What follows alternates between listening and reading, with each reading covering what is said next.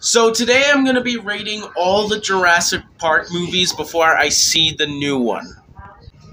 The first one is the original Jurassic Park movie from 1991. I gotta say, this movie was really old school, but I did like it though, so 10 out of 10. The second one I'm going to be rating is The Lost World Jurassic Park. I gotta say, better than the first one. So I'm going to give The Lost World a 9 out of 10. It was awesome. The next one I'm going to be rating is Jurassic Park 3.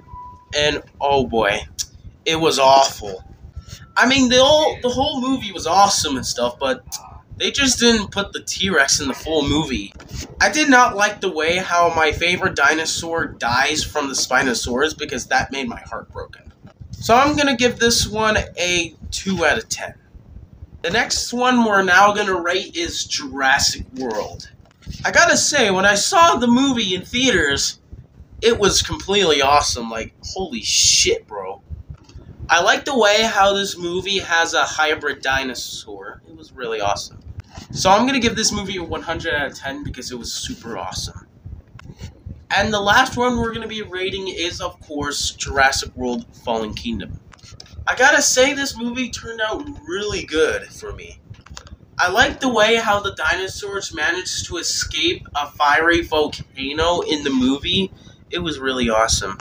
And the dinosaur hybrid called the Indoraptor was also awesome as well. So I'm going to give this movie a 90 out of 10. But anyways, that's all I have for today's video. I'll see you next time to rate Jurassic World Dominion when it comes out in theaters tomorrow. Bye now.